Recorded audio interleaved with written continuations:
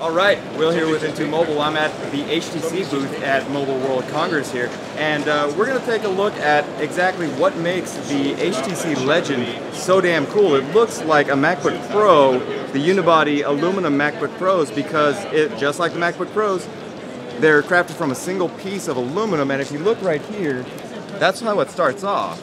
And then you can kind of see HTC's got their unibody frame construction on display. You can kind of see the evolution of how the frame gets milled from a single block of aluminum into that final beautiful piece of hollow aluminum, which HTC has created a kind of a novel construction method that they call slot assembly.